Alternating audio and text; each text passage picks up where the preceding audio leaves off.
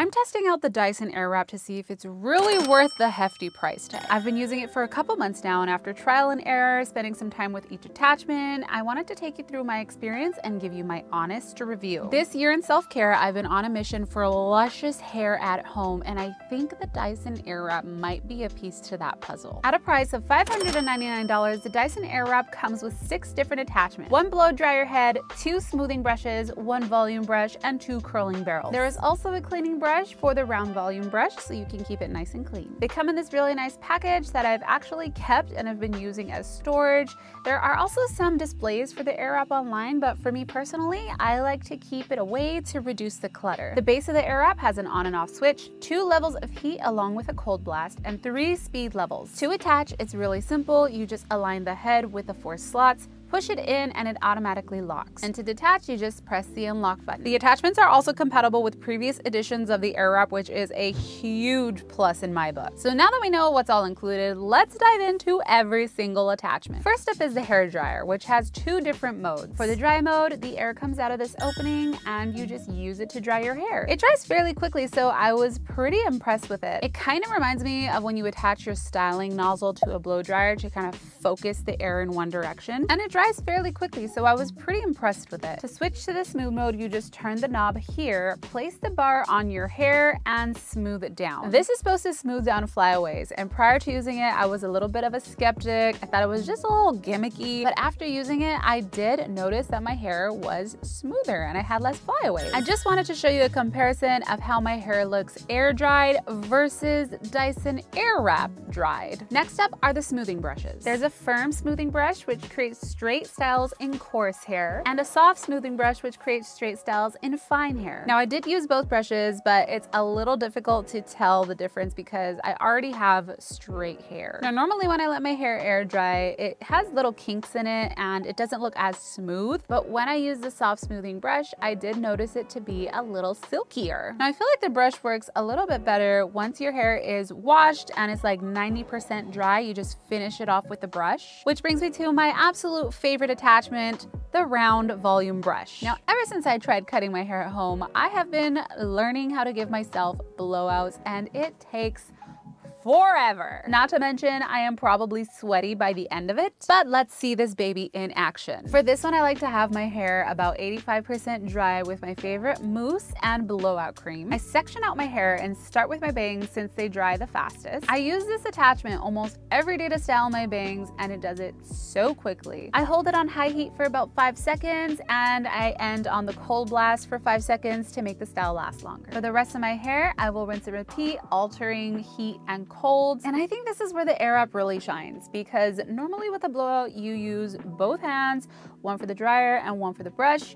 Since the Airwrap acts as both, it makes it easier and faster to style with less frustration. I have literally cut my blowout sessions in half. It takes me about 20 to 25 minutes to complete a full blowout, and I wanted to show you how the blowout lasts over the course of 3 days. Each night I wore a silk bonnet and just put a roller in my bangs. I didn't do any touch-ups, and here is how it looked over 3 days. And I think it looks pretty good, minus the flyaways that I just noticed on day 1. I probably should have used the smoothing brush, but that's one thing that I love about going to a salon and getting a blowout is that your hair lasts multiple days and it just looks silky fresh. Honestly, can't rave enough about the round volume brush. I literally look forward to washing my hair and giving myself a blowout now, whereas when I had to do it with the blow dryer, I was like dreading to do it. So that speaks volumes. No pun intended. Now, once I got the technique down, I wanted to try this out on a different hair type. So I enlisted the help of my mom, who has really natural curly hair, and this is how her blowout came out. Next up are the curling barrels, which I think are probably the most fun to do just because they wrap your hair around and it is legit like magic. There are 2 different size barrels and you can change the direction of the curl with this knob at the top. I really like that they added this feature in because in a previous version, you had to actually switch barrels to change direction. So I love that they're improving on their previous versions. That's a huge plus. And for styling, you can use them in a couple different ways. You can use it like a curling iron and wrap your hair around, or my personal favorite, you can let the air do the wrapping for you. This technique does have a little bit of a learning curve, but I found that wrapping your hair away from your face works best, And also adding in some styling cream before helps the style last longer. And if you really want the style to last, you can hit it with the cold blast at the end, roll up your hair and pin it down to let it cool. I wanted to see the difference for each barrel, so I curled one half of my head with the large barrel and the other half with the small. Obviously, with the larger barrel, you can grab more hair and style it quicker versus the smaller one, you have to grab a smaller amount of hair and that adds on to your styling time. After spending some time with this product, I will say that I am quite the fan. I haven't used any of my other styling products, so if you're looking for a product that's all-inclusive, all-in-one, this is definitely the product for you. For quality, I'm rating this a 5-star. You can get multiple jobs done. It's innovative and intuitive, and I love that there are multiple modes and different buttons for airflow. For the price, I'm gonna rate this a 4-star. I'm not gonna lie, the price is very steep, but they are always having sales, which my hubby actually gifted me mine and bought it on sale. And speaking of sales, I wanted to let you all know that we are having a Valentine's Day BOGO sale on some of our merch. That is buy one, get one free on plushies, pins, patches, shirts, and even our coloring book. I've put some links down below, or you can head over to iscupquake.com to take advantage of the deals.